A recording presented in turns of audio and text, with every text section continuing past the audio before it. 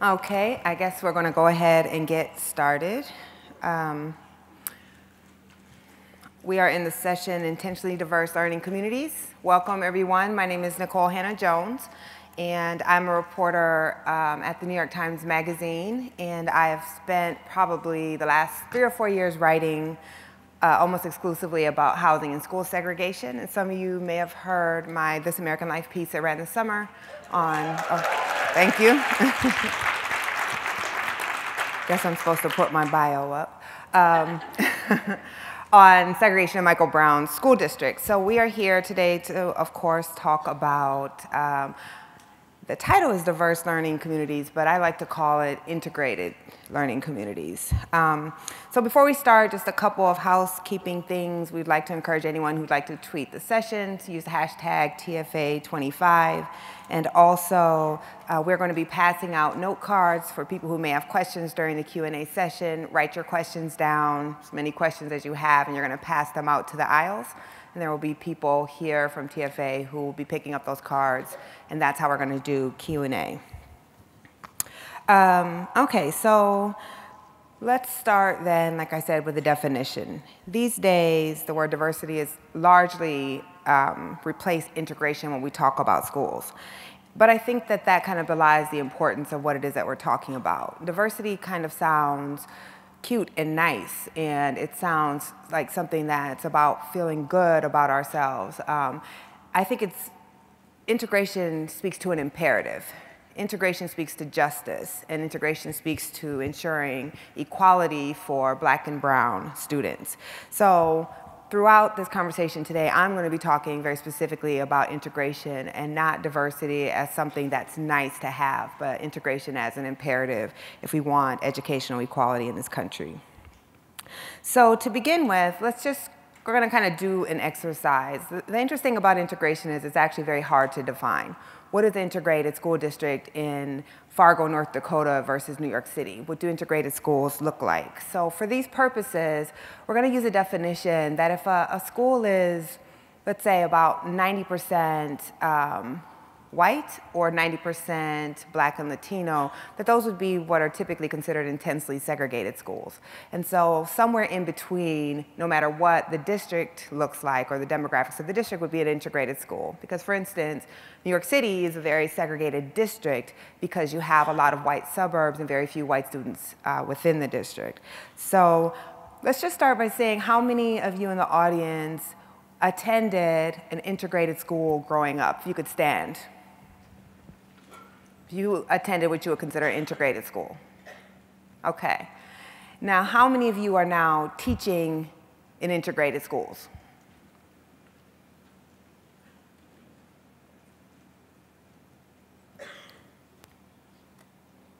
So I think you can sit, thank you. That's a pretty stark way to look at what it is that we're dealing with. We're dealing with a lot of teachers who themselves have not gone through integrated education and who are now going into extremely segregated teaching situations and teaching students whose circumstances are very often different than the circumstances that you all had to deal with. And it also speaks to how far things have come and not come since Brown v. Board ruled that separate schools were inherently unequal 60 years ago. What we know is that if you, like me, were a child of the 70s, then you would have grown up during the peak of integration in this country. And since then, we've actually been going backwards. So what I'm going to do briefly is start off with a history to kind of ground us in the struggle for integrated schools in this country. There's a lot of mythology about Brown v. Board, and there's a lot of mythology about how hard we tried to integrate schools and why it failed. So let's start with the ruling itself. Most people know Brown v. Board barred segregation in schools, legally mandated segregation in schools, but I find that most people have actually never read the ruling. And they don't understand that Brown was actually not about unequal resources in schools, as we often think. We often think that Brown came about because Black schools were inferior in terms of resources. The ruling of Brown actually says that even if all the resources in a Black school were the same as the resources in a white school, because we have a country built on racial caste, those two schools can never be equal, because Black students who are forced to go into their own schools are treated as inferior and come to believe that they are inferior. And when you separate those students from power, and power in this country is white, then that means that you cannot have equality in schools, even if they have the same quality of teachers, even if they have the same textbooks and the same facilities. But we've come to read Brown in a very different way. We've come to read it as long as we, that the problem that Brown was trying to get at was the inequality in tangible things, but it actually was getting at the inequality in intangible things. Those things like, do you have access to the people who run things in your community? Do you have access to status and that sort of thing? And then what Brown also says is that education is probably the most important American institution that we have, because it's through education that people are able to get full citizenship. And that by separating Black students, and then later on in further rulings, Latino students, we're actually preventing Black and brown Americans from gaining full citizenship by segregating them in schools. So what happens? The myth is often, the court rules in 1954, and suddenly our nation is like, oh yeah, that was wrong what we were doing, so we're gonna integrate now and everything would be okay. And then we go to quickly that we had busing, and busing ruined everything and it was over. But the truth is, the laws passed in 1954, and the South immediately enters into what was called massive resistance. It refuses to comply with the law. The North, places like New York, Boston, Chicago, doesn't actually even think that the law applies to them. So it takes a full decade, 1964, with the passage of the Civil Rights Act, and that gives Congress finally the ability to act against districts, and it gives the Department of Justice the ability to sue districts who are not complying with Brown. So as you see from the slide, 10 years after Brown, just 1% of Black students in the South were actually attending school with white children. So we did not have an immediate downfall of segregation. It took 10 years, and then it took another 4 years with another ruling that came out of the Supreme Court, the Green ruling, which actually forced real desegregation. It said that districts were going to have to do things that actually got Black kids into white schools, and also that they would have to integrate teachers and staff and all of those things. And that's when you really saw, at least in the South, the walls of segregation tumble. Within a couple years of that ruling, you had the majority of Black students in the South were now attending schools with white students. Unfortunately, the ruling didn't really have much of an impact on the North. So while you were seeing massive desegregation in the South, you were seeing no desegregation in the North. And to this day, the most segregated parts of the country for Black students are all in the North and the Midwest. And for Latino students, they're in the West, namely California. And so I often, I'm actually working on a piece now about Northern segregation, because when I write about segregation, we like to believe that this is a Southern problem. We like to think that this is a problem of those backwards folks down there, and it is absolutely not. Just a couple days ago, there was an anniversary in New York of the largest civil rights action in the history of our country. And that action was a massive boycott of over 400,000 students who didn't go to school in New York City to protest their segregation. This is something that we don't hear about. We all know about the March on Washington, but we don't know there was actually a larger civil rights action than that. And it was about what was called segregation in the best of the Georgia tradition. So we started to see some small moves towards desegregation in the North, because the federal courts were starting to find that, in fact, even though you didn't have Jim Crow laws in the North, segregation was still happening through official policy, that school board members were voting and were drawing district lines in ways that segregated students. And so you started to see some progress in the North. And then in 1974, there was a famous ruling that came out of Detroit called Milliken v. Bradley. And Milliken v. Bradley basically made it impossible or very difficult to force school districts in the North to desegregate. And what it said was, because what happened in Detroit and in many cities, as you all know, is basically all of the white residents just left the city and they went to white suburbs. And so there were no students in the cities to integrate with. And so a judge in Detroit ruled that the white suburbs were going to have to integrate with the city, and that was how you were going to get integration, and the Supreme Court stopped that. And it said that you actually could not order cross-district desegregation if you couldn't prove that the suburbs had intentionally segregated students. The problem was there were no black students in white suburbs to segregate, and so you were going to have a hard time finding liability. So after 1974, we begin to see a series of rulings from the court, for the first time actually pulling back desegregation law. And by 1988, desegregation has peaked. So we really only had one generation where we really tried to integrate schools, and during that one generation, we did really well. We saw massive desegregation, particularly in the South, and the achievement gap narrowed to the lowest that it's been. We have yet to get back to that point as we started to resegregate. What we saw is as school districts began to be released from their federal court orders was huge spikes in the segregation of black students. So what this is showing are the top 10 most rapidly resegregating districts in the country. So these are districts that had undergone a great deal of integration, were released from their federal orders to desegregate. And as you see, 0 marks the year when they were released from their orders. And as you see, immediately, when districts were not forced by the law to maintain integration, they started taking actions that segregated students. And then we get to my hometown, where my daughter is a public school student, which is New York City. New York City has the most segregated schools in the country for Black and Latino students. Black and Latino students in New York, there's only one city that has more kids in what are called apartheid schools, which are schools that are 99% Black and Latino. And there's only one other city. Can anyone guess what that other city would be that has more apartheid schools than New York? Chicago, exactly. Another great liberal northern city.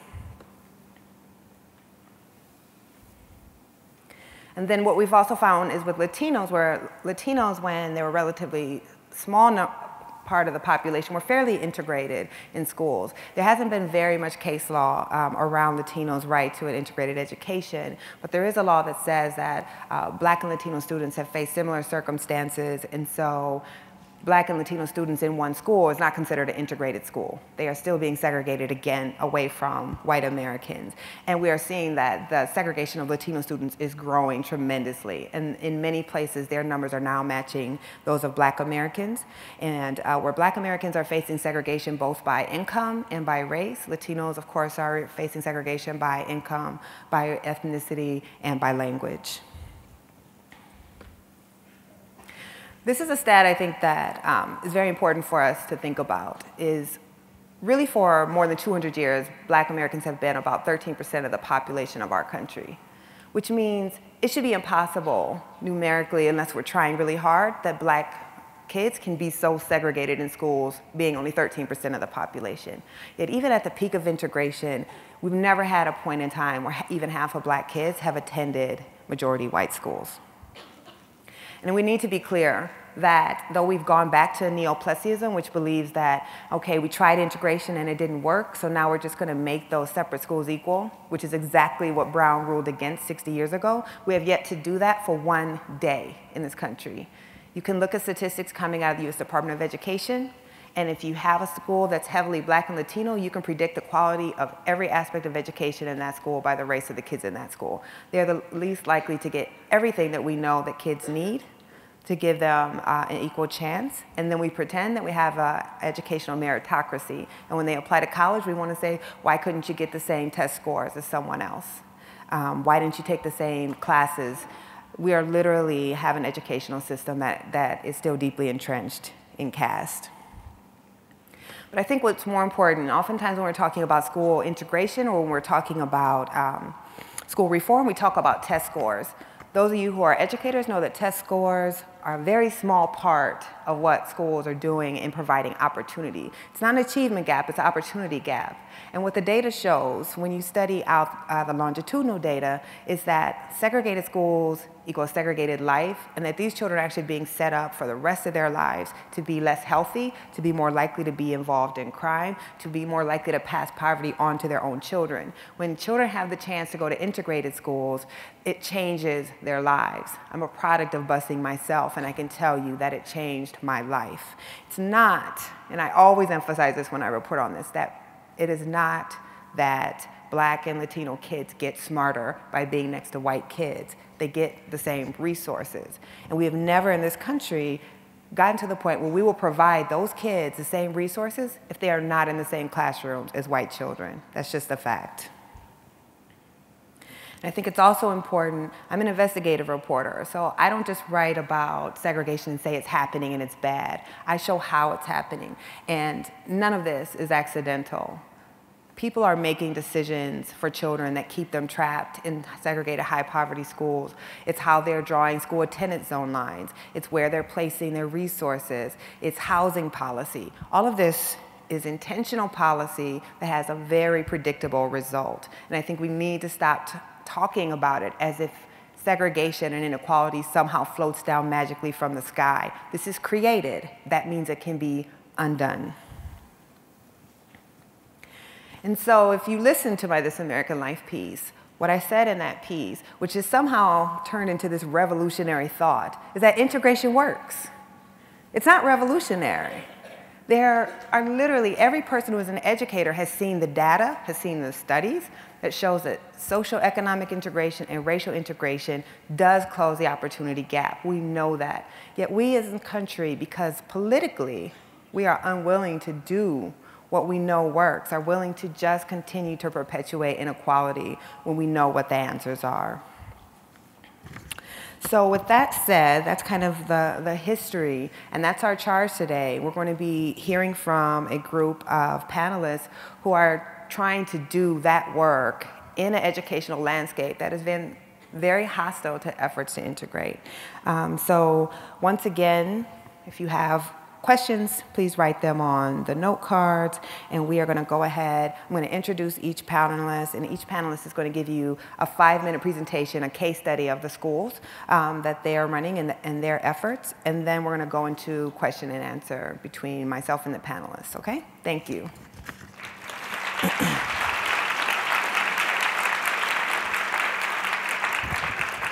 Okay, so first we're going to welcome up Christy Dragon, who is the co-founder and CEO of Citizens of the World Charter School.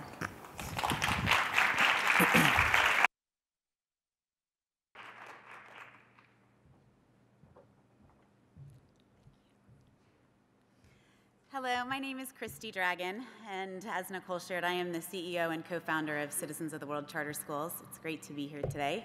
Our schools are a network of diverse by design charter schools. And what we mean by that when we say diverse by design is that we currently focus on neighborhoods that are already diverse, and we seek to maximize the diversity that exists in the neighborhood in the walls of our school.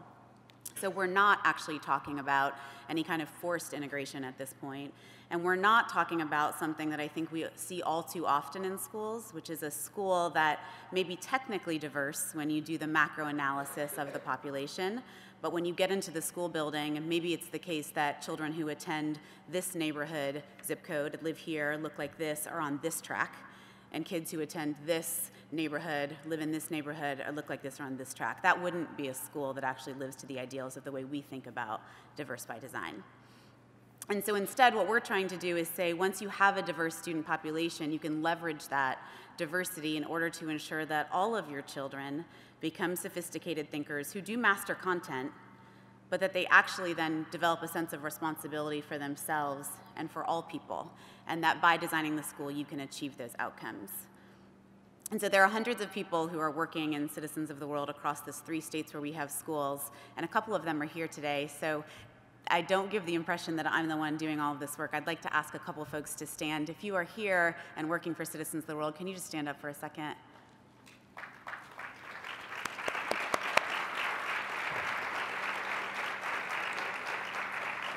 Buried in that row, Krupa Desai and Hillary Johnson are 2 of the founding members of Citizens of the World. And so as someone who started this knowing that people would come to this idea with just a belief that this matters, that integration matters, I want to say a public thank you to both of you. Thank you. So a little bit about why I do this work. I was asked to share what's the why behind Citizens of the World for me personally. And so there are 3 experiences from my life that I'd like to talk a little bit about. The first is I grew up in the American South, very segregated community. I have a mixed racial and ethnic background. And my experience was issues of race and class were talked about often, and often talked about because there was a lot of conflict. And so I had some insight and some understanding as a very young child into this notion of difference and what happens when difference is unknown. And then when that unknown difference becomes feared. And then when that fear turns to hate. And then when that hate turns to this notion of otherness, and that otherness keeps us from becoming the people that we could be in communities because we no longer know how to work together, how to live together. And so I carried that with me through college and into law school. And in law school, I had the opportunity to work in juvenile court. And in my experience, I represented in a city that was diverse, maybe segregated in the way people lived, but the total population was diverse, economically and racially. All of my clients were African American, so all the children who were being accused of crimes that I was representing were African American. They all lived in the same public housing project. They were all repeat offenders. They were all under the age of 10, and sometimes they were presented shackled at the wrist and the ankle to the judge. And so I gathered this understanding and insight of what happens when this notion of otherness becomes institutionalized. And when the very systems and structures in which we live have an other, and that other is prejudiced and biased by our actions, and the cost of that, not just for our communities, but for the country that we aspire to be. And I carried those insights with me into my first year teaching as a Teach for America Corps member in 1998 in Los Angeles. And that year I had my first child, which is not the most strategic thing I've ever done, for the record, but one of the greatest things I've ever done, to become a mother. And the gift that gave me is I entered public education not just as a professional, but I was a parent in the system. And so I was looking for a school that was going to provide the things that I valued for my daughter. And those things were about tested and measured skills to some extent, but it was much more than that. I wanted to know, is she going to learn how to collaborate across lines of difference? Will she develop compassion? Will she have a value that says what's different about us actually makes us stronger? And I wanted to know that she was going to have the courage to find her voice, to use her voice for good, and to fail and stand up and try again. And I couldn't find that school. I couldn't really even find a school that was diverse because to the data that we just looked at, many of the schools in our city, although Hollywood, California, where I was living at the time, is extremely diverse, the schools were not. And so Citizens of the World was in some ways born of this idea of the things that we wrestle with and think, if we really do want to solve the problems we face today that we know are only going to continue tomorrow, what is it going to take in school design to ensure that we're doing something differently and something that will lead to a better outcome? Some of the nuts and bolts of our schools, we are in Kansas City, Missouri, starting in 2016. We have schools in New York, Brooklyn, New York, and in Los Angeles, California. Our purpose is to realize human potential by strengthening the bonds among us and developing true citizens of the world. And our mission is to impact and expand the conversation about what an excellent education contains, requires, and accomplishes. And this is our attempt to broaden that definition of success. We are still about things that are tested and measured. I want to make that clear, but we believe there's actually more, that it's necessary but not sufficient to just be focused on the tested and measured aspects of academics. There's demand for our schools. We had over 3,000 applications for about 500 seats across the network, and if you look at kindergarten, over 2,000 of those applications were coming in for 250 spots in kindergarten.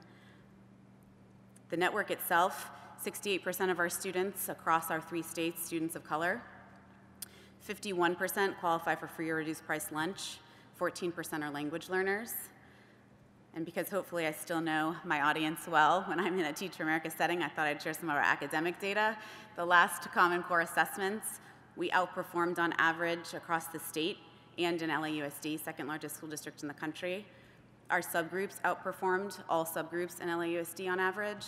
And our comparative data, which was not released this year, but from the year prior, our founding school is placed in the top 6% of over 800 public schools in Los Angeles.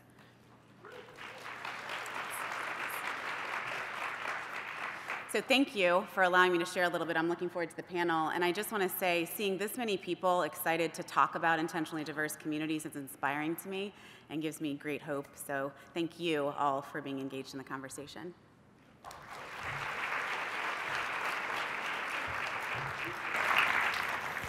Okay, so our next speaker is Bill Kurtz, CEO of Denver School of Science and Technology.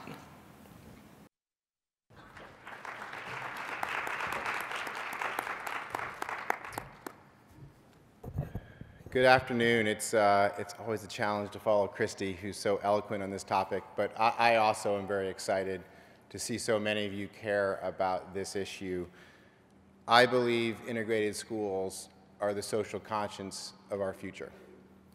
I believe that because as our country continues to become more diverse, continues to include more and more voices, our schools across the country, as Nicole said, are becoming more and more segregated.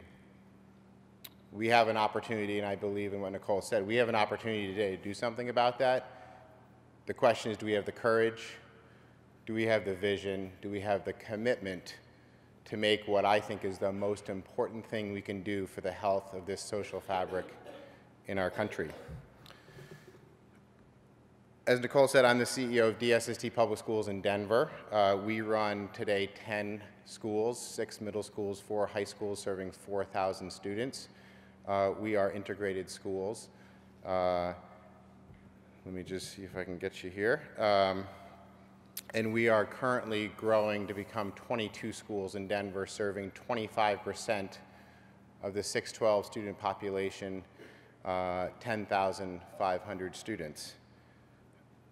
We, like Christy, are very committed to creating diverse schools in the true meaning of diversity.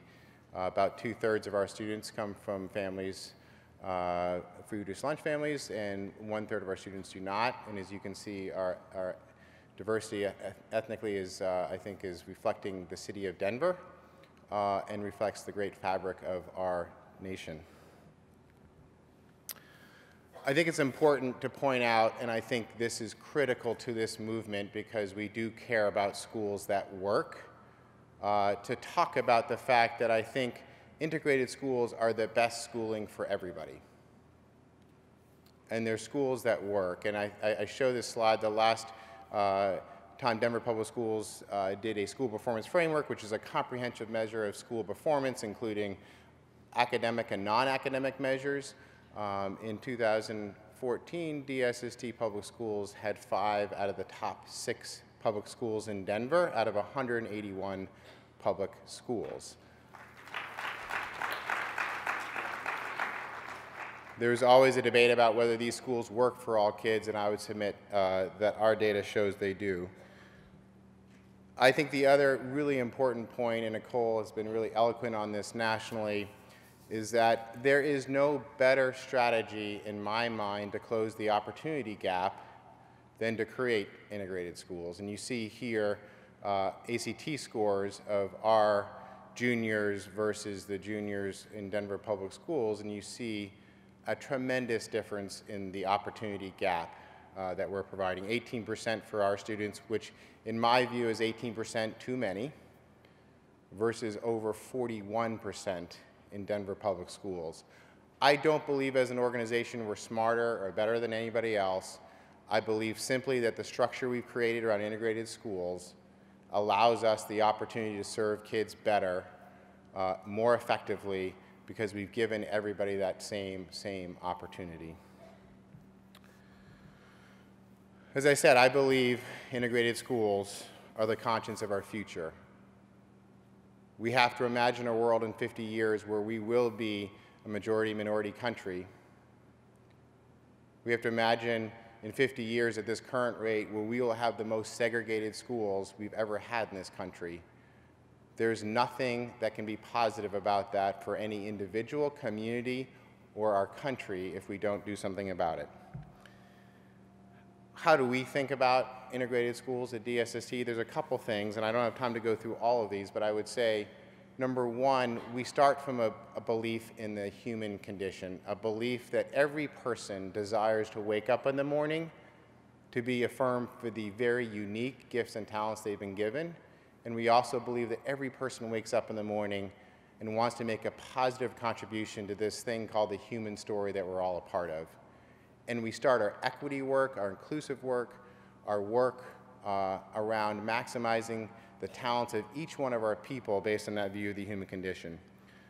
I believe a world-class education is critical to integrated schools, and I believe widening our lens, particularly of those of us who have come from privileged backgrounds, is critical to understanding the experience of our students, of our staff, in creating a truly inclusive and integrated culture.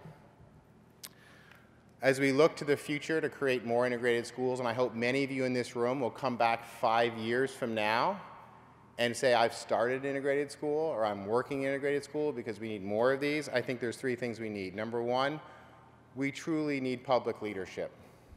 I was reflecting, I did this panel 5 years ago, the 20th, and I actually believe it's harder today to do integrated schools than it was 5 years ago. And that's a scary thought. We need a committed coalition of educators, of leaders, of community leaders to drive this effort forward. We need great schools. We need all of our families to be able to choose schools because they are highly effective schools. If we don't do that, we won't reintegrate public education in this country. And I do also believe that we need to create another generation of our young student leaders who are our students who have now graduated from us. They come back and tell us how unintegrated their college experience has been, and they come back and tell us how important it is them to create a new society, a new set of schools, a new set of institutions that embraces the diversity of our schools. And I think we have to amplify the voice and the opportunity of this next generation. It's going to be a great conversation today. Thank you for coming.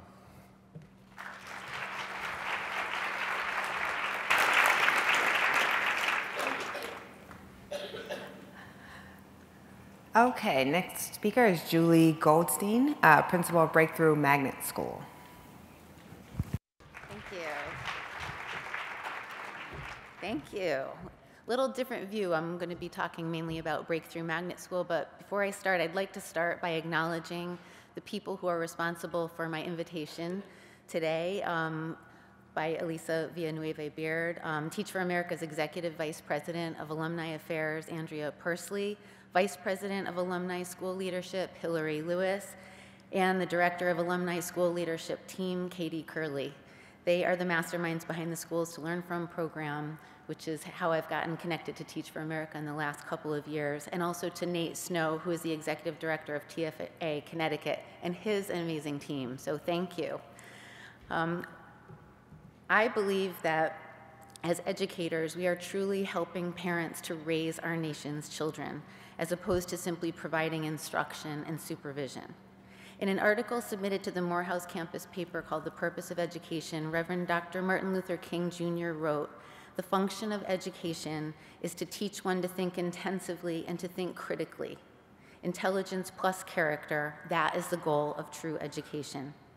Connecting this to the ideals he shared in his I Have a Dream speech, I also believe that quality education that places equal value on excellence in academics and character development prepares students for success in college and life and creates the potential for world peace.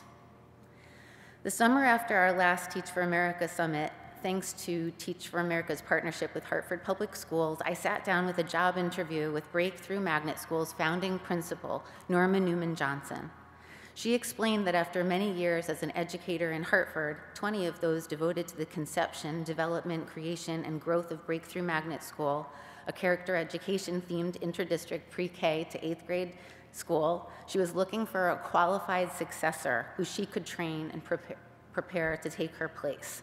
And I gasped, immediately noting the parallel between Teach for America's timeline and imagining it in the way Wendy Kopp might approach her own transfer of knowledge and responsibility should she choose to leave her work. Deeply understanding the personal devotion and commitment to conceiving of and growing an idea into a powerful organization that's not only changing the field of education, but is also tipping the needle of social justice towards prosperity and peace, I also practically jumped into her arms in my enthusiasm. And I want to take another minute to add an overlapping component on this timeline, the story of magnet schools in Hartford, in Greater Hartford. First off, there are over 4,000 magnet schools across the United States, which by definition are free public schools of choice that are operated by school districts or a consortium of school districts and use state, district, or Common Core standards, have a mission and vision that are centralized around a special theme, built on the foundation of 5 pillars of diversity, innovation, academic excellence, and high-quality instructional systems, and family and community partnerships. The way diversity shows up varies across districts, and Hartford is one of the most highly regulated magnet programs in the country because of its unique history.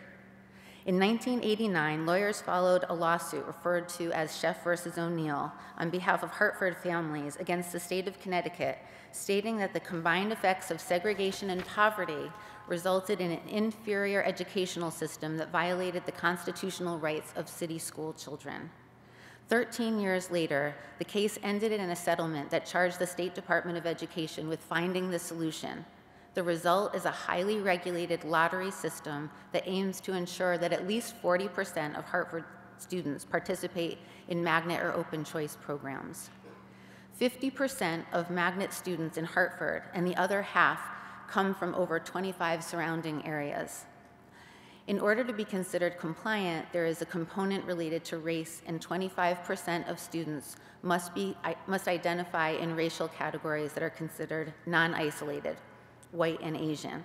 So 75% would be mainly Black and Latino. And I've got a lot to say, so that's why I've prepared. So I'm reading a lot, so excuse me for that. So in 2002, Breakthrough Magnet School became Hartford's first pre-K to 8th grade interdistrict magnet school. And now, between Hartford Public Schools and another consortia and districts, there are 50 magnet schools. Themes range from STEM to IB to performing arts and Montessori, to name a few. 16 of us in Hartford are recognized by Magnet Schools of America as schools of distinction or excellence, and this year, Breakthrough Magnet School received Magnet Schools of America's most prestigious award, allowing us to say that ours is the #1 school in the country, based on high academic performance, innovation, partnership, and fidelity to theme. And it's what got the attention of Nicole and her team, I think. So just a couple of things that we do have really great results. I think that you're right, Nicole, about the resources being the main driving factor. And I just, again, love our character focus, and that we're helping to raise students who are intrinsically motivated. So I just want to talk a little bit about that. What sets us apart from the other themes that I just described is that when Norma Newman Johnson conceived of the idea for Breakthrough, she also designed the theme. The character education curriculum is based on 5 core principles which spell out the appropriately strong brick and result in students who are intrinsically motivated to be diligent, mindful, creative, upstanding, purposeful, lifelong learners. It's a curriculum that promotes social-emotional learning and results in self-actualization. Our systems and structures are all designed with BRIC in mind and include training for all new staff for the first half of the school year and the BRIC lessons and the systematic training for effective parenting, which also is open to parents all year. I provide a training for the first half of the year for parents as well. And each year we set a school-wide learning objective for character, which we monitor with our rubric-based character grades. We offer vertically aligned core curriculum and many enrichment courses, multiple field trip experiences, technology, a school-wide book club, and school-wide mindfulness. Teams plan and review data together weekly, and students receive BRIC lessons in their mixed grade classrooms and weekly with the entire school.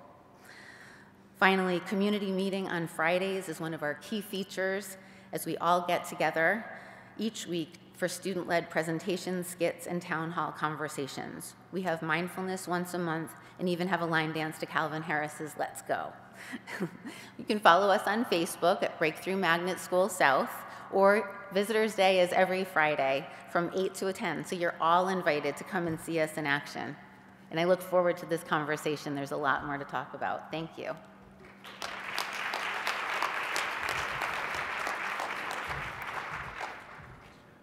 Okay, and our final case study is Jeremy Chapetta. Pronounce that right? Yeah. Executive Director, aka Lead Helper. Good afternoon, everyone. So excited to be here. I was the founding principal of our first school, and as my son likes to say, Daddy, you used to be the principal, and now you're just a helper. And so as executive director, I help by tweeting. So please follow me on Twitter and help me get the word out about our work. But before we really go further in this conversation, I just want to acknowledge and name something, which is, as a white male on a mostly white panel talking about integrated schools, I just want to name my white privilege and say that and acknowledge it and know that I'm learning each and every day how to do this work better, and this work can be really hard.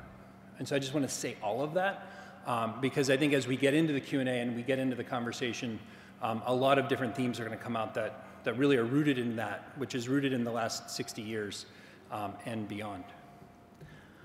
So Blackstone Valley Prep, we are a network of high-performing public charter schools in Rhode Island, and our mission is to prepare every one of our scholars for success in college and the world beyond. And I say that knowing that our model has a number of key elements that I think you'll see in lots of great high-performing schools that are often highly segregated, right? So more time, high expectations, strong focus on data, right? So those are things that we do.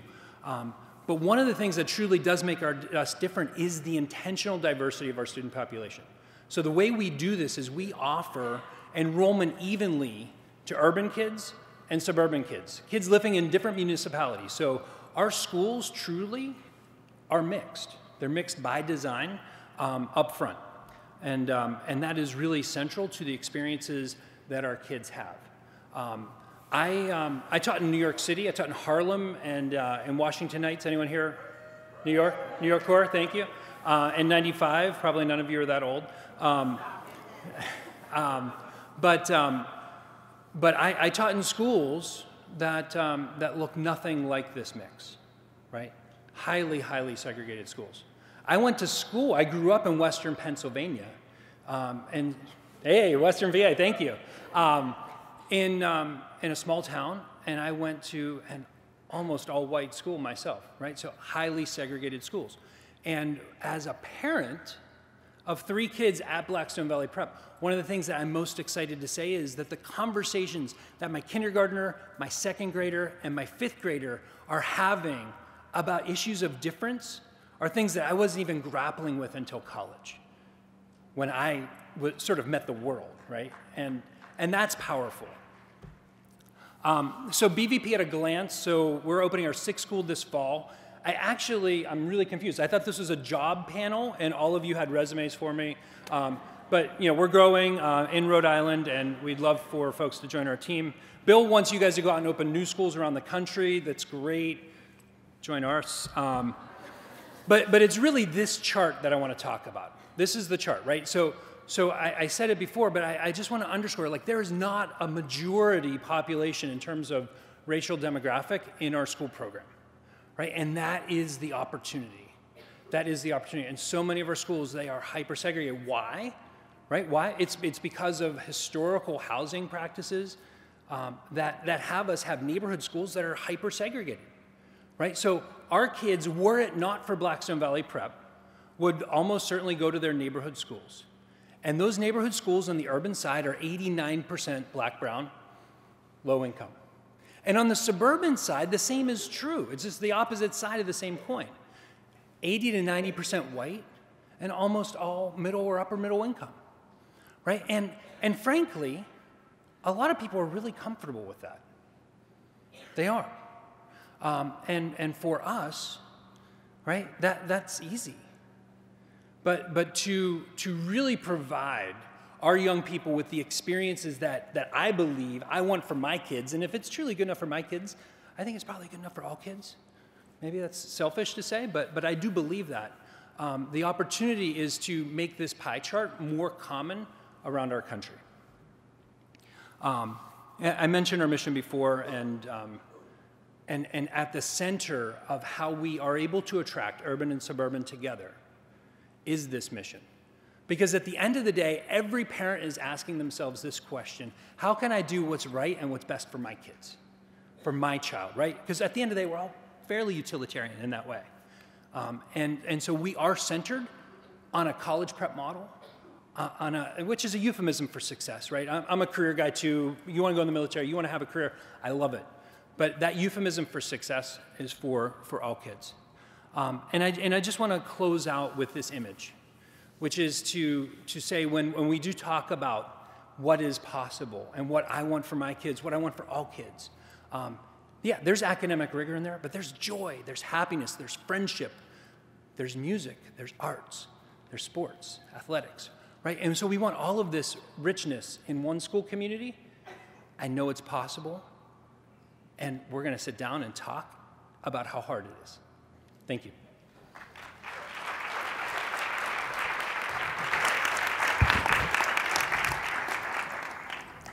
All right, so once again, if you have questions, please write them on the note cards and pass them out to the aisles. And hashtag is TFA25. So let's jump right in. Our schools are now more racially segregated than they have been since any time since 1972. And as you saw from my slides, we began real desegregation in 1964, and by 1988, we had already begun to move backwards. And we have moved backwards to this belief that we can, once again, this time we really will make separate schools equal. We know that the data is very clear, that despite constant reform efforts from No Child Left Behind to Race to the Top, we've yet to close the opportunity gap in segregated schools. Educators, again, know the research on what works. So my first question to the entire panel, and we can just start at my right and go down, is why do you think that so many school leaders resist pushing for intentional integration even when we know that it works, and what are the forces that are working against it? So I do think, just pragmatically, most of us in this room don't have an ability on Monday morning to go out and work in an integrated school, right? There are policies and practices that are out there that prevent us as individuals to do that, right? And I think that's important to keep in mind as we're going out and doing it. But the first thing that we have to be doing is talking about like we are today. But once you get past that, right? Once you're in that opportunity to push for it, it becomes really, really hard really quickly. Entrenched forces really often press for the status quo because the status quo is easier, whatever that status quo is. Pushing for change, often incredibly challenging. Suburban families who pay taxes and think that their suburban schools are fabulous are deeply offended when an upstart charter school with no track record for anything comes along and says, hey, you guys should walk away from your suburban schools and try this new thing out. And that puts a target on you right away. And then you get into issues of transportation, and neighborhood schools are comfortable. Right? Walk down the street to the neighborhood school. And so I feel like there are a number of these small pieces that add up that make it hard to just get started. Okay. So I guess I'll come at it from a little bit of a different angle. I think that I think everyone's afraid of change. I think people don't know what they're missing. They don't know what's possible. Things are either happening out of a place of love or fear, and if it's fear-based, then they're just afraid of what they don't know. In Connecticut, our education system is based on districts. We have, I believe, 149 different districts that each have their own boards of education. There's a lot of different boards of education and funding, and that we haven't figured out how to reallocate funds so that it feels like a win-win. In the Connecticut system, magnets do get additional funding through the State Department of Ed, through the settlement. So I think once we can figure out the win-win and people can get over their fears and come visit Breakthrough and other magnet schools, that pushback will become less and less of an issue.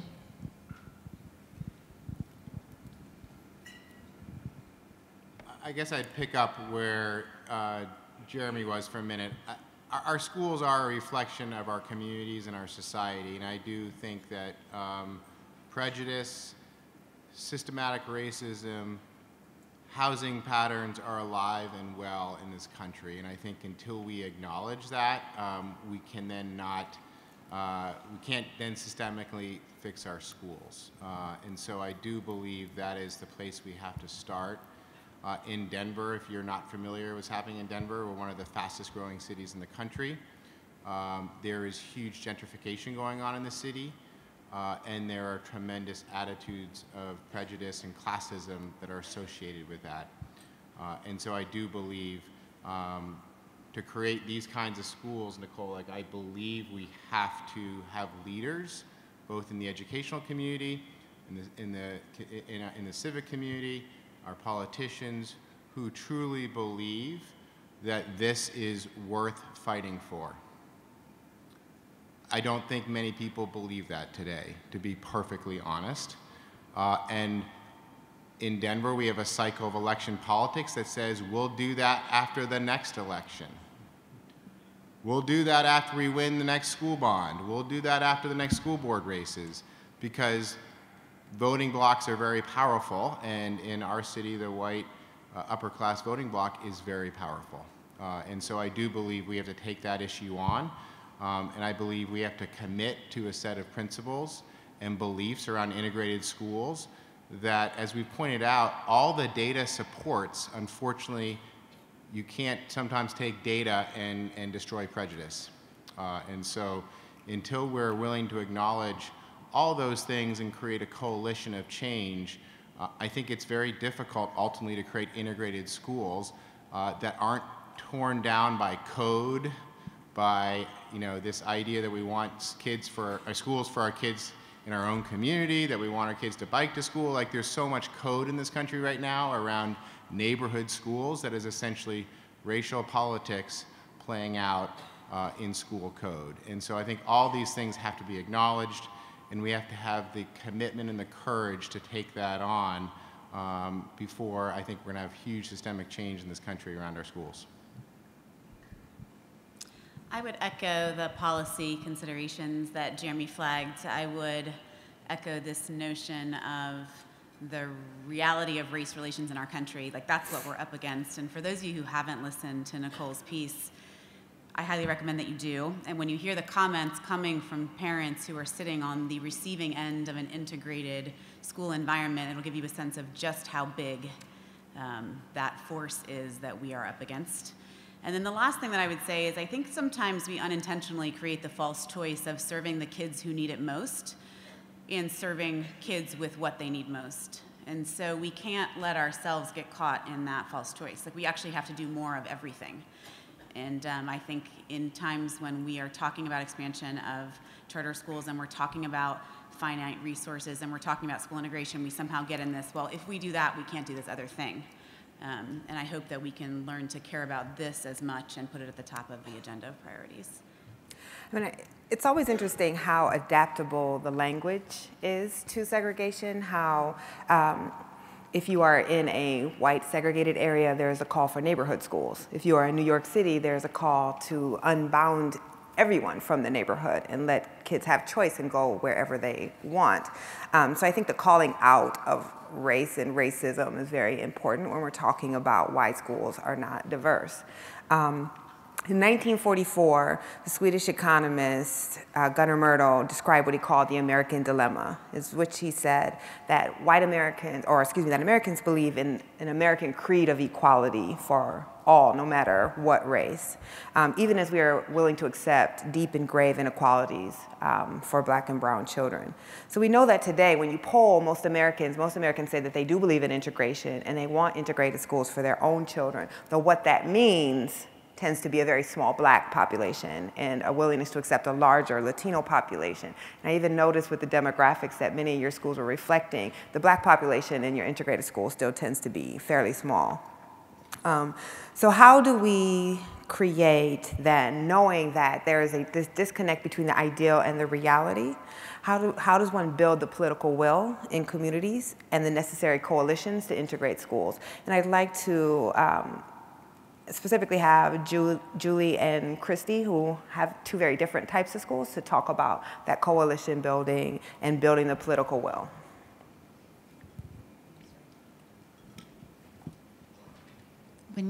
Just to start though, when you were first giving your presentation and you talked about the 13% African American population, it brought me right back into the classroom in my third year teaching at Fremont High.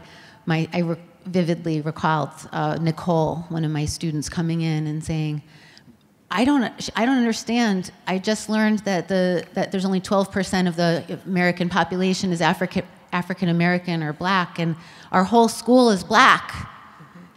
And it just kind of hung in the air. It was just a really awkward moment, and those are some of my root experiences too that create the why for me about why integration is so important. Nicole, you're going to have to repeat your question just so I'm more. It was a bit of a long question, so I'll go back. Yeah. And I want to get to the point. My question is, when you have values that are in direct conflict to the actual actions, how do you then build the coalitions and the political will to integrate schools when people are living very different values than what they profess? How does one build that will? Well, I mean, Elizabeth Horton Sheff and her team, her family teams, I think were just a force in that. And it was really, I think the way that they approached the legal system and that it was a have to was exactly what Connecticut needed, and it's the only way that things were going to change in Connecticut. She uses a lot of the same terms that you do. We call Connecticut up south. That's something that she's very upfront about, and it's just continuing to, I think the magnet system, the whole concept of magnets, building our magnet schools within Hartford, and then having our suburban students, our non-isolated race, white, Asian students coming to our schools is another way. I don't know, it's really overcoming the forces of nature, which I think tend to be more that we tend to go into segregation, just in the same ways that our character education theme and our curriculum is not natural. We have to be trained, we have to be forced in some ways to create this, and then we have to have the right people in place, the right families, students, teachers, and leaders to make it a great place. So I want to actually, if I could, I want to talk about that word forced, okay? Because you also talked about not using force. Yes. And it's interesting how that is interesting.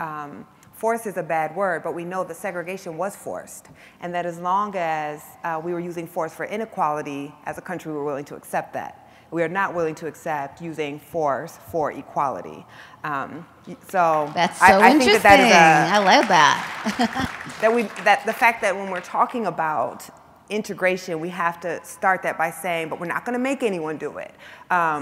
Is an interesting starting point for a conversation about justice. So you're coming from a perspective where your voluntary integration program came as a result of a mandatory order from a court.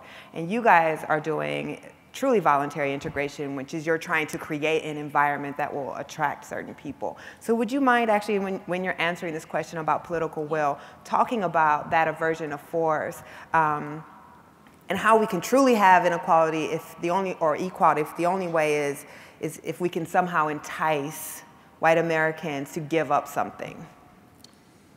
So I think this is at the core of the fundamental issues we face as a country, right? So I don't have an easy answer to this question about how to change political will. I'm working on it. But what we do see is, in the same way, we talk a lot about single stories, like the danger of telling ourselves a single story about any one population. And so we just partnered with 400 organized parents in Kansas City, Missouri, who were asking for a diverse school. Now, they were asking to also stay in their neighborhood in Midtown Kansas City. They were also asking for a rigorous school. They were asking for a lot of things. But I think one thing that we've realized is important for us is we have to lead with what we're actually trying to do here. So if we get caught up in too much and like, look, the school's really high performing, and look, you're gonna have all these social and emotional outcomes, we're starting to skirt the issue of we want racial integration. And if that's not the school you want, this isn't the right school for you, because we're founded on the idea that that's important, right? And then what we're finding is allies and coalitions of parents who do want that. Now that doesn't mean they know how to do that. It doesn't mean they've lived with that. It doesn't mean they've had the opportunity. It doesn't mean that's gonna be easy. And it doesn't mean there aren't moments where you think, oh my gosh, I don't know how we're gonna get there. But our hope is that by pushing through that and pushing through that together, we can start to come up with some best practices, not just about what you do in the classroom, but when you've got all your families working together, what do we do about that? And I think it's going to be hard.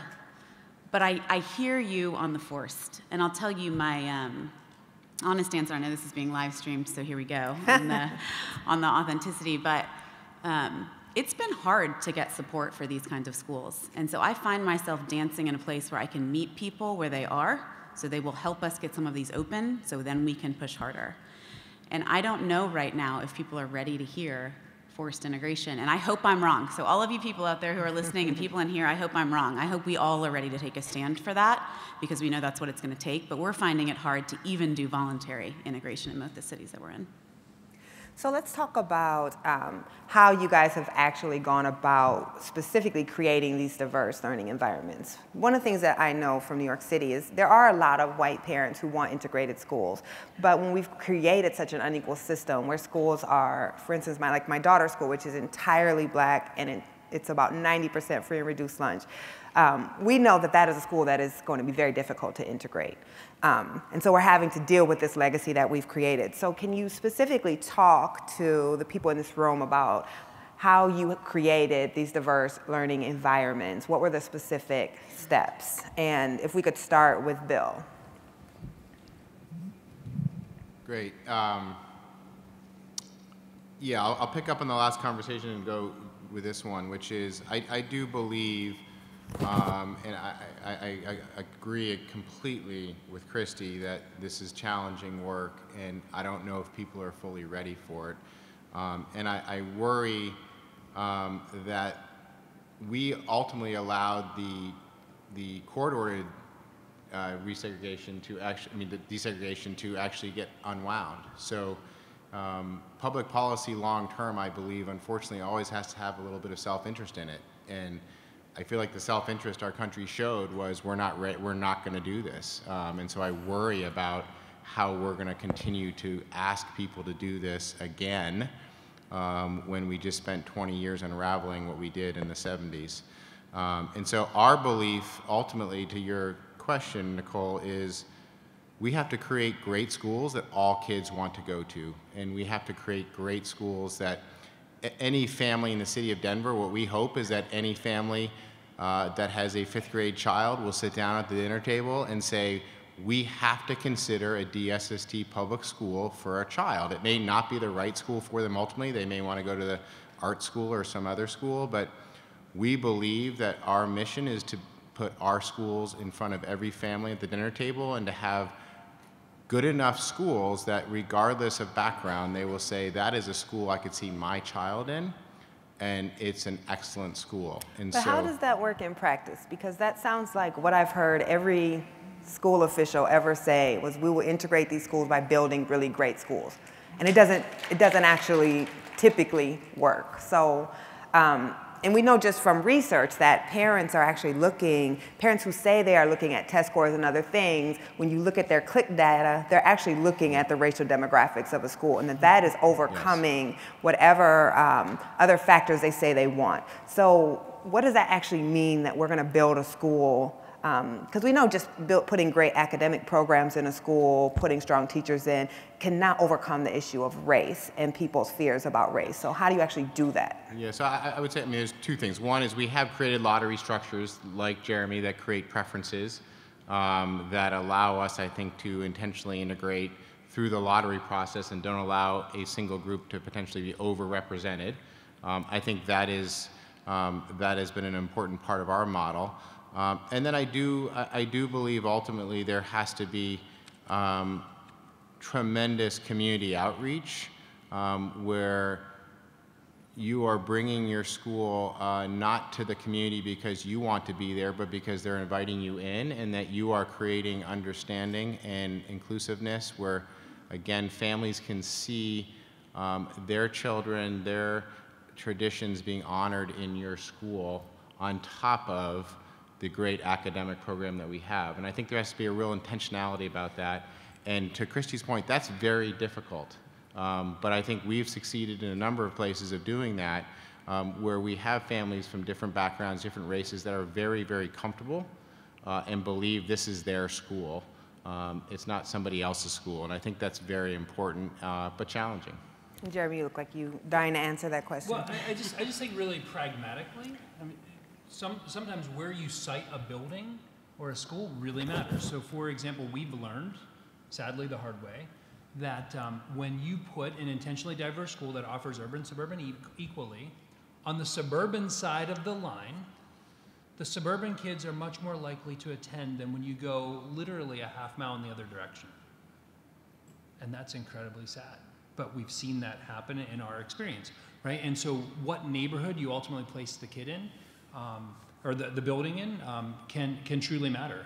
And so when you're thinking about creating these types of schools, you need to think about, okay, well, pragmatically, a parent who has really poor choices of where their kid can go to school, they are applying to every charter school lottery in the state. They are desperately seeking to go anywhere, right? And so you could put that school on Mars and they're gonna fight their way to get there, right? But on the other side, the suburban family who maybe thinks they have 2 or 3 good options, or they could take their privilege and buy a private school and go there. If it's one thing to go to this mixed school and so they get over that, or they're excited about that depending. But if they decide to do that and they have to go into that zip code, sometimes we see that being problematic, and that's sad. And Julie, I wonder if you could talk about this, because if you listen to part 2 of our This American Life piece, what was clear was that part of the tactic for the magnet schools in Hartford is not talking to white parents about diversity at all in recruitment, and instead trying to bring parents in just by selling the program and downplaying that this is part of an integration program. I didn't get that memo. I didn't get that. I actually didn't. So if you come to, actually today, if you were in Hartford, you could go to a magnet fair, and it would be a big room similar to our exhibition hall with everybody standing and selling their school, why it's so great and why your child should go there. And the first thing I say is about the diversity of our school. I think that is tremendously important, and it's a real added value for all families.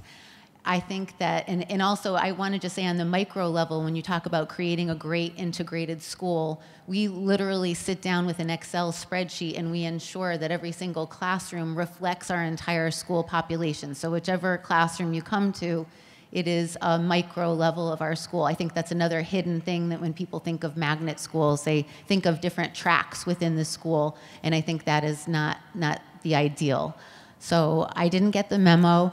I think that a lot of principals, there's a continuum of awareness among our magnet principals about the history of our magnet schools and about what the values are behind the magnet schools. I'm on the continuum of the diversity, but it's something that we do celebrate. We're a global school for students of character.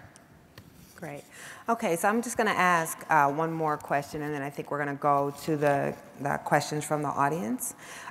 So my last question is, so much of this conversation, because it is about equity and justice for Black and brown students, are always framed around the benefits to those students. And I think a lot of times white parents don't understand the benefit to them.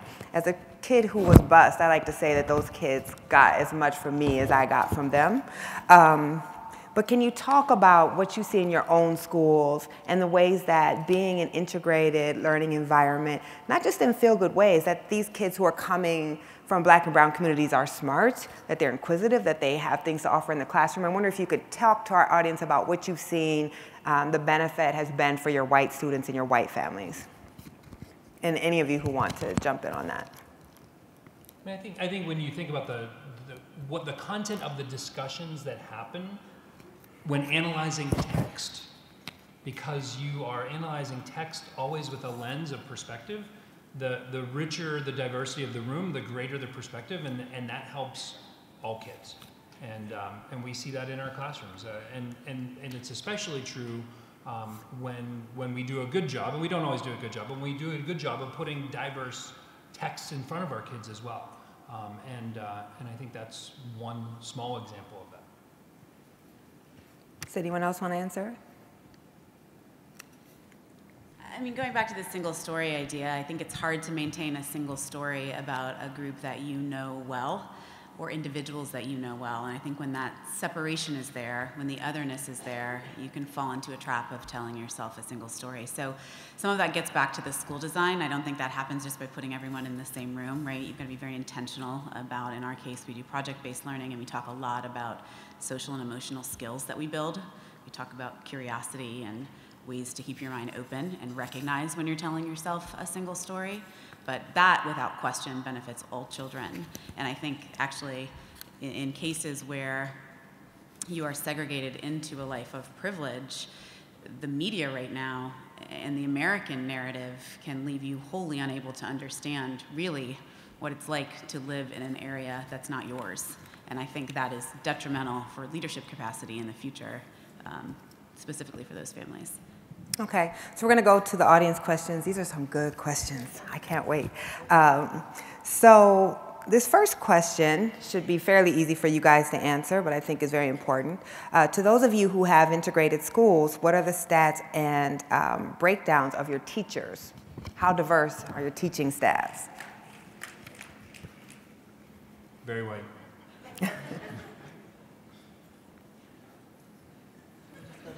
Just go down the line. Yeah, I would say very white. I'm just going to put this short and to the point. Yeah, we're I think 20% of our staff identifies as people of color. We are encouraged that we're trending in the 35 to 40% range for our new hires the last 2 years, but it's not good enough. We try to measure our population so that we're creating more than 50% of our staff are members of color, and we're meeting that goal. However, when you break that up by different levels within administration, teaching assistants, we have work to do to ensure that the diversity is at every level, which is our intention. So if I may ask a follow-up to those who said very white, how is that acceptable and what are you doing about it? So when you think about those levels, as Christy talked about, the school leaders, I think, are the face of the organization. So half our school leaders are school leaders of color, but I don't, and I think that provides an opportunity for them to be the best recruiters out there to pull in others who are diverse and different. But we're in a hyper segregated state. 10% of the kids coming out of Rhode Island College education programs are people of color. So that means about 16 to 18 graduates from Rhode Island College every year, eligible to teach, certification rules and regulations, are people of color. And so we are, with the rest of Rhode Island, fighting over them. And we're fighting. And we've got a team at NEMNET today trying to find folks, and we have a booth upstairs. Anyone here? Did I mention we're hiring? Yeah, in Hartford, it's a problem district-wide in Hartford to have. We are seeking a much more diverse teaching population than we have, and I have an opening next year, and I'm looking for Teach for America, science possibly. So we're looking to add whenever we have an opening. We don't have a lot of staff turnover, and we also are going on this morning I went to the Teach for All program, and we talked about student leaders and developing leaders. We're trying to recruit our students to become our next teachers in our school. So that's a big piece for us. Okay. The investigative reporter in me wants to ask more questions, but I'm going to move on. I guess I would say try harder. So this question actually goes to the heart of a concern that I have often with charters and magnet schools, which is that it's not a zero-sum game. By your ability to attract through your programming very diverse schools, that's also then having a negative and opposite effect on traditional public schools, which are tending to then lose diversity. So the question, that wasn't the question, that was my prefacing of the question, sorry, is what needs to happen to ensure that students enrolled in traditional schools also have access to intentionally diverse learning communities? And actually, I'd love to start with you, because the thing that always gets me about Hartford is it's a model, but half of the black kids get neither integration or magnets, and that's considered a success story. So what can be done to ensure access to this type of learning environment for traditional public school students? I think we have a lot of us in Hartford and in Connecticut wringing our hands over the same question. So equity is at the forefront of Hartford's push. I have to say, on a personal level, I feel that we are, when you walk into an administrator's meeting, half of the schools, or most of the, some portion of the schools are neighborhood schools and some portion of the schools are magnet schools. There's a lot of tension, there's a lot of feeling of have and have-nots. The reality is that students who come from our suburban towns get a higher amount of funding, and that does affect our school budgets. And it is a problem, and I think when we get the answer, there's going to be a lot of relief because things are not right. And I know that the neighborhood schools in Hartford are providing an excellent education to all of the students. I think that I think it is an issue of resources, going back to what you said, and I think that we're not there yet. Okay, does one other person want to answer that? This is at the forefront of our work in Denver with charters in the district, and I do believe Denver's leading the way here in our commitment jointly, charters and district, to have enrollment equity. And so we do have enrollment zones where we are now equitably taking students through a process where everybody chooses. And so district and charter schools are literally on the same one-page document where you just check your choices of either district or charter school. You may not even know that there are district or charter schools. Secondly, we share equitably in late enrollments. We hold back seats now in our schools so that kids who come who traditionally are of higher degrees of poverty in the summer and in the fall, we hold back enrollment seats for those students in our schools, even though our schools are oversubscribed. We share mid-year entries, and we're very committed to now serving our share of students with particularly high special needs. So I think this is really important work together, and I think in Denver, I think we have a commitment to serve all kids. This is not the charter sector doing its thing and the district doing its thing. We, as a collective education community, serve 90,000 students, and our commitment has to be all of those students in all of our schools. Okay, so the next question is, as you've all mentioned, there are some white parents who want integration. In your experience, can you identify common experiences that have shaped those parents' beliefs, and can we make more of those parents? Do you want to start, Julie? Sure. I mean, what's interesting is to hear parents talk about how they went to integrated schools. So they were in the generation where schools were actually integrated. So in some ways, what we're doing is trying to create more. Like, look, if we have more integrated schools, people will come out understanding the value of integrated schools, and maybe that will help us as we go forward. Anyone else have a response to that? No? So this question is for you, or Jeremy specifically. Have you come up against bias from suburban parents, and how do you deal with that? Ebola. Last year, one of my teachers shared a text with one of our school leaders and ultimately with me, asking what the school was doing to deal with the Ebola crisis and how we were going to keep his daughter safe in the school because there were so many kids of West African descent. So this is hard stuff, right? And I'm not equipped to deal with that. I don't know who in this room is equipped to really deal with that, right? My board chair, who's Colombian American, refers to these parents often as foxy parents, right? The Fox News watching parents, and it's often really challenging because the daughter's amazing, great young lady, and the parents are just in a different place than we are. And so we are working hard to try to equip ourselves. We've named intentional diversity for several years as like a major programmatic goal. We have a network-wide diversity committee that does work on initiatives around not only recruitment of staff, but how do we support the staff that we do have to be smarter and better about interacting with one another, with kids, and with families on these major issues of difference.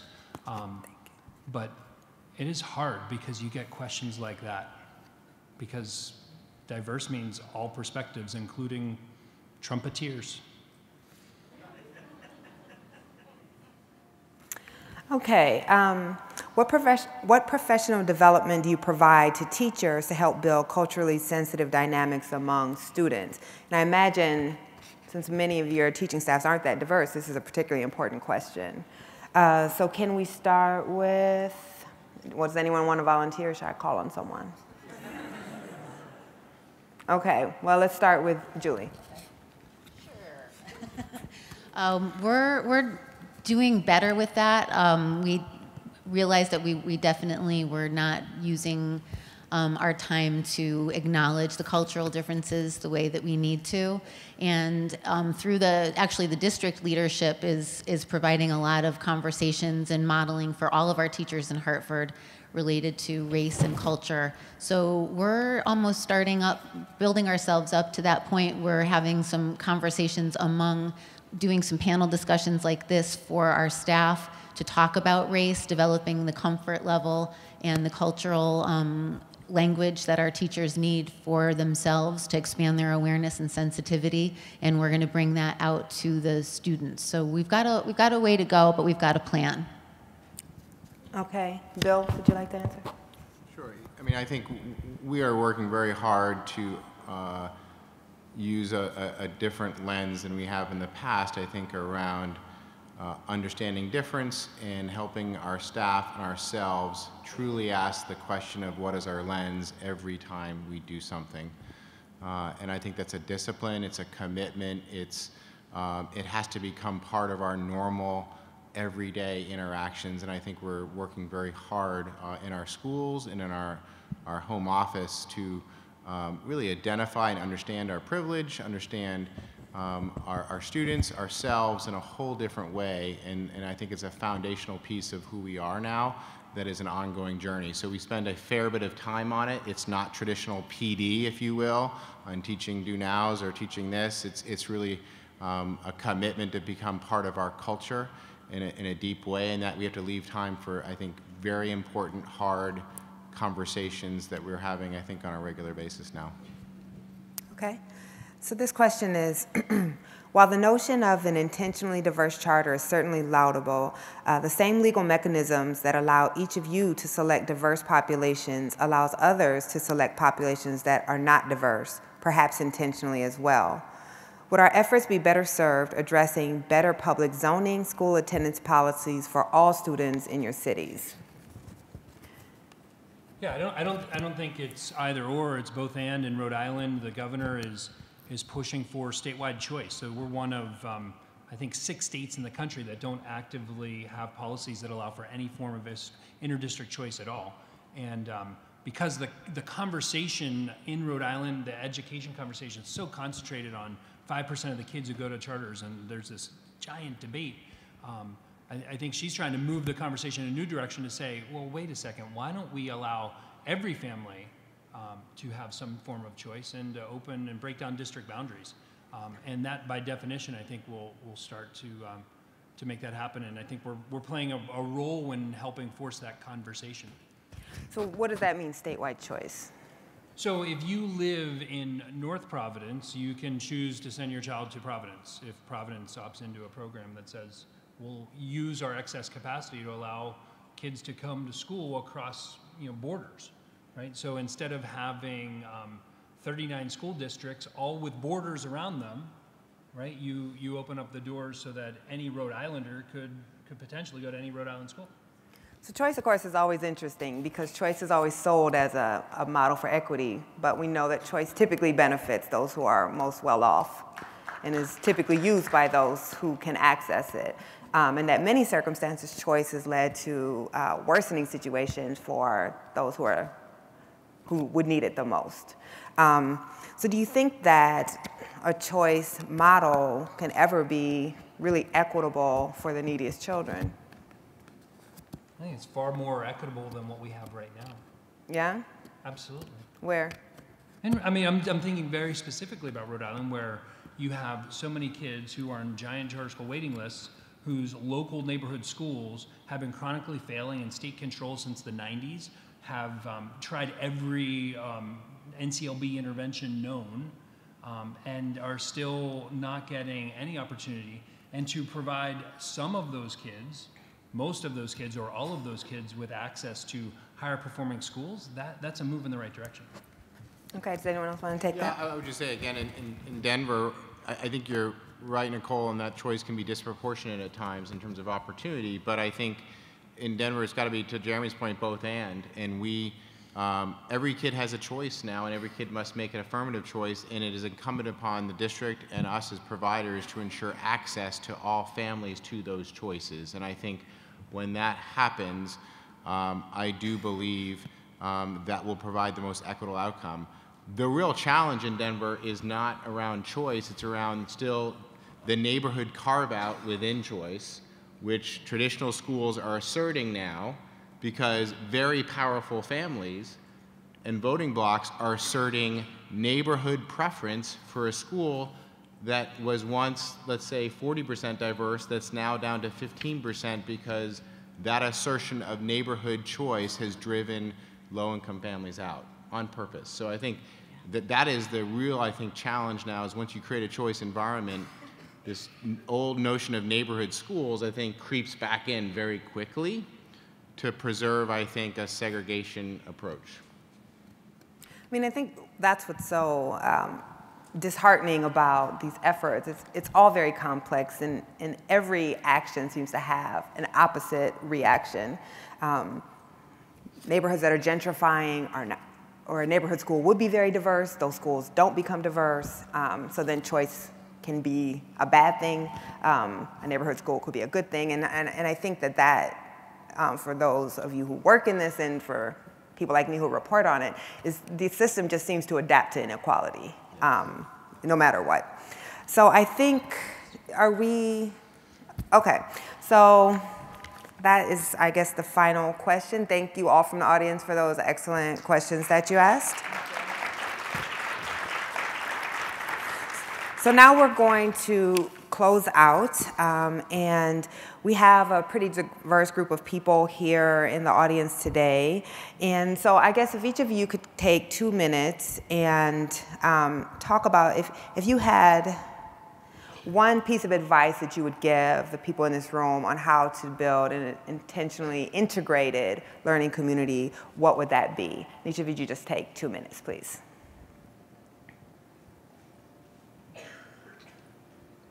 Yes, go ahead. So I think this actually builds on what we were just talking about, the system defaulting to inequity. So I don't think we're going to solve this problem alone as educators. And when I look at specifically housing developments and the economic implications far outside of the education sector, it's going to take a value shift across multi-sector work. And so we've got to find a way to partner on the front end with people who do value this so we can get ahead of the default setback. And the thing I would encourage all of us to do as we're reaching across those lines and doing what I think personally I just haven't done well through my career as an educator, which is bringing in people who are outside of education to get on the front end of our design, we have to be real about the cost of this. The cost of not doing this work is a future of the worst of today, exaggerated, expanded, exponential harm for our kids. And so I don't know that we really talk about that when we talk about what we are and aren't doing in the context of our schools. Thank you.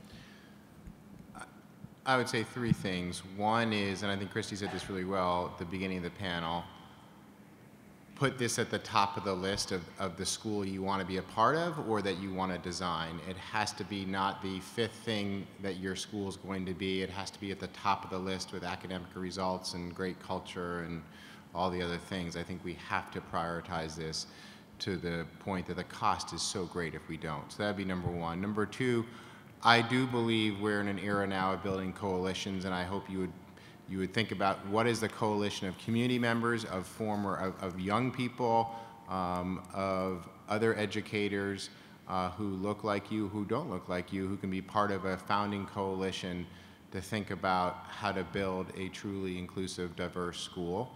I think that'd be number 2. Number 3, I do believe that there is a commitment to quality that's so important, because I think, unfortunately, parents won't choose it ultimately for all the reasons that we don't like, whether it's prejudice or or housing, you know, kind of location of the school, whatever you say. They'll choose all those excuses, and they'll never give you a chance to build the school if it's not of high quality. So just think about those three things as you commit to doing this work.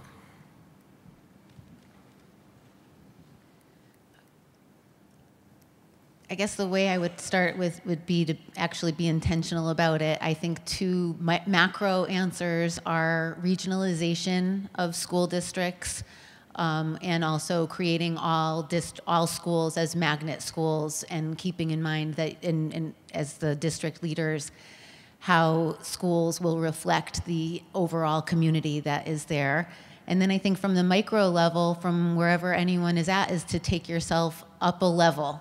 So if you're thinking about it, start talking about it. If you're talking about it, take an action. If you're in a classroom or in a school that is completely segregated, reach across a town line, reach within your town to create more integration and more opportunities for integration to help demystify what those barriers are. And then just go from there, so that the actions then become part of the system. And I think between the acceleration that Christy and the rest of our district and systems leaders next to me are doing, and the values and ideals that we have, that we're going to get to the next level. I agree. I would say you name it, say it up front, and build it into everything you're doing. I would say that you need to study deeply. So we've had lots of teams of teachers come to places like E.L. Haynes, which has a race and equity training that is incredible. Find those places around the country that are doing good work. Visited some schools in Brooklyn that are doing amazing work, and bring them in as well. So you need to study this stuff deeply. And then finally, I think everyone here, as you think about the work, if you ask yourself one simple question: is the decision I'm making right now good enough for my own kids? And you'll be fine. You'll get there. I was going to end with something, but I actually think that's kind of the perfect place to end, because so often the discussion is not about the children, and there are children in these schools, and they are being harmed, and we are not doing right by them. So I think that's exactly right. If these schools aren't good enough for your own children, are they good enough for anyone's? And thank you all for coming and for the work that you do. And thank you to the panelists.